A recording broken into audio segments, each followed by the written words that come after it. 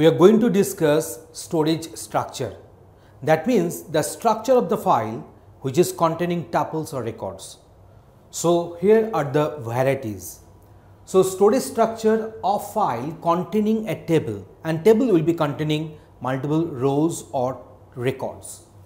It may be of the type heap file where there is no index and it is not integrated. We can be storing our records onto a file where the file is of the type of sorted file where there is no indexing and also not integrated. We can have the integrated file containing index and the respective rows or records, and these index entries contain rows in this case, and it can be of multiple different types like your ISAM, indexed sequential access method. It can be of the type B+tree or hash. We are having separate videos for all these types. You can watch them for the better idea.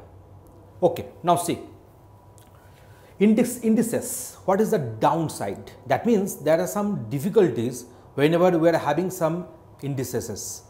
That is additional IO to access index page. That means before accessing the record details, I shall have to access the respective index. So extra IO operation is required for that. So additional IO to access index pages, except if index is small enough to fit in the main memory. Index must be updated when the table content has got some modification.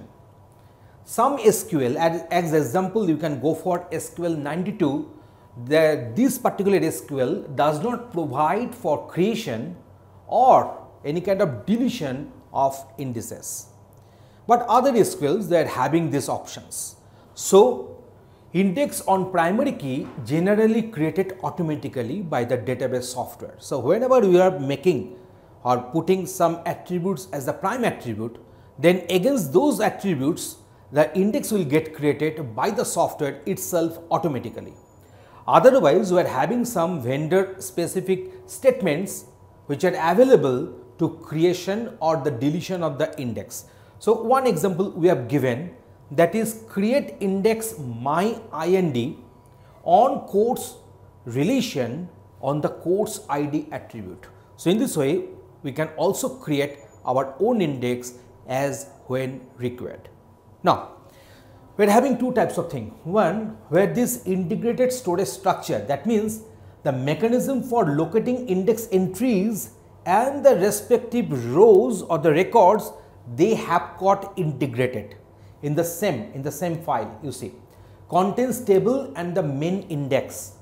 So from here we will be getting the respective row index, and there you can jump and we can go and we can get the other details of the respective record.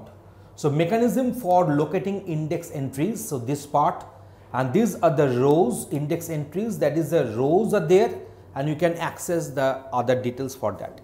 Otherwise, this storage structure is containing rows and this is my location mechanism and index entries are there. So depending upon the respective index, I can point to the respective row and from there other details will be obtained.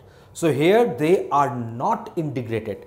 That means index file with separate storage structure for the records. So we have written this one. This is the index file, that is the secondary index we can call. In this case, the storage structure might be a heap or a sorted file. This is the storage structure. It might be a heap or sorted file, but is generally an integrated file with the main index. So in this way, we have defined that what are the different varieties of the storage structure of a file which will be containing the respective records. Thanks for watching this video.